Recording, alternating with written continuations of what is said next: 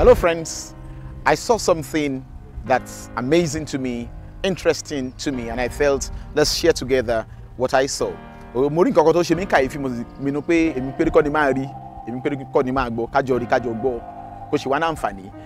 Jama'a barkanku da warhaka. Akwai abin da na gani, abin ya ba mamaki, ya burge ni nace ba ni kawai zan gani ba tun masu ya magana sun ce gani ya fiji. Umunnem onwe hem hunu, dizin gbagojuru ma anya asim na wo so mu aga ho ya, obu aso mu aga no ya. Together. Ich habe etwas gesehen und für mich es ist wunderbar. J'ai vu quelque chose, je suis étonné et j'ai décidé de partager ça avec vous. Los geht's. Let's go. So, friends, this is my friend that I've known for a while now, and there's something about her that is amazing to me. Okay? So, good evening. Good evening, sir. Yeah, so, what's the name? Yetunde. Yetunde Adeyinka. Adeyinka. So you are 100% Yoruba, so to say, right? Yes. Okay. You are from which state? Oyo State. Oyo State. Okay. So Yetunde means you can speak Yoruba. I should assume you can speak Yoruba. Yes. Ego Yoruba. Shele so. Mole ko modele so dada. Ele so. Dada. Dada. Okay. That's good. So she's telling us she can speak Yoruba, she can read, she can write. Eman Sonile, you speak it at home? Yes. Okay. We speak it at home. Okay. Yato si Yoruba, they will let you man Sonile. Which other language do you speak at home? Eno and Igbo. Eno. Which one is Eno? We can also call that one Yoruba, but okay. It's not all Yoruba that can understand it. Okay, so apart from Yoruba, English, and Eno, what other language do you speak at home? Igbo. Igbo language. You speak Igbo language in your house. Yes. So your father is a Yoruba man. Yes. Your mother is Yoruba. Then how come the Igbo language? When my mom is selling something, Igbo people are plenty there. Okay. So that is what makes me to. In your state. Yes. Where precisely? Ibadan. Ibadan. Okay. So where in Ibadan? Ifeleye. Ifeleye. Okay. So how did you do it? How did you do the magic of learning? Because I understand that the Igbo language is difficult. Is it difficult?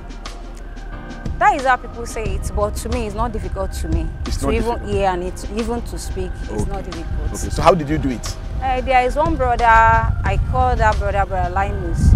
Brother Linus. Yes. Okay. He's from Anambra State. Okay. So whenever someone speaks Igbo to me, I will just write it down into my own tonation. Okay. Then I will now go direct to Mr. Linus and I will now ask him. Okay. So you do normally ask, is it into my own tonation that I write it down, or in their own? Then I will tell him it's into my own tonation. Okay. And he will check it. He will tell me to. He will just tell me to read it out for him. Then when I read it out for him, okay, they will not tell me the meaning. Okay. So now I will not write the meaning in front of what you had written before. So you kept writing and writing till I understand Igbo. Till you understand Igbo. So in Asu Igbo kita. I'm Asu Ofuma. Ofuma? Where did you there? Me there, boy, and my goya. Igagoya. Ofuma? Ofuma. Okay. In Aza Ahandi Igbo, when you baraga. Ako bralano sa kanjuru na Yetunde na Igbo ke ha na akpọ ya na Igbo ya sim na nne nna ka ha na akpọ ya na nna. Okay, ndị Igbo na akpọ ya nne nna, ndị Yoruba na akpọ ya Yetunde. Okay, that's great. So ihunu ndị Igbo na anya? Amịa na ya. Etu o si agba mmadụ okwu ọ dị mma because ọ na-eme m ka like ndị Igbo ọfụma. Wow. Ma ndị Igbo.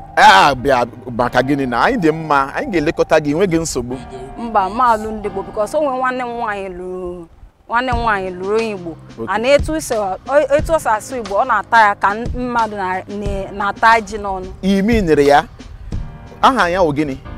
Taiwo. Ọ na-alụ nwafọ Igbo. Onye Anambra. Ihe ala. Why? So gị ma ị gaghị ala Igbo na mbụ? Agabeghị m ya. So ị mụrụ asụsụ Igbo gị na ala ndị ofe mmanụ? Ya. Gị nwa kita onye ofe mmanụ ka iwu complete. Awọ m onye ofe mmanụ onye obodo aka nwụ. Ndị Igbo na-akpọ ndị ọkpọ ndị Igbo na-akpọ ya ndị ofe mmanụ bụ mụnwa nga ekpete ọkpọ ndị obodo aka nwụ awọ m onye ofe mmanụ. Okay, like ofe ndị Igbo. I like m ofe ndị Igbo. Dịka gịnị? I like m ofe ọha. Okay. I like m ofe ọkasị. Okay. I like m ofe onugbu. Okay. But amaghị eme ọkasị. But onugbu na ọha ama m eme ya because ọ na-atọ ụtọ. Ọ na-atọ ụtọ. So onye ka ị lụrụ? Onye obodo aka m lụrụ. Okay. But isi na nwanne gị nwanyị O luru onye Igbo. Ana ha na-eme ofuma. A na-eme ofuma. Aha nsogbu adịghị. Onwe ha. Nsogbu adịghị. Why? Okay, ka m jụọ gị ajụjụ a. Nwanne gị nwanyị Taiwo, onye Alakụba ka ọ bụ dịka gị nwa? Awụ m Alakụba, ọkwa Muslim ka a na-akpọ ya. Mba, ndị Igbo na ndị Igbo maka asị Allahu Akbar, so ya mere anyị ji akpa ndị Alakụba. Akpọ ya Allahu Akbar, owu Alakụba ka ị ga-akpọ ya.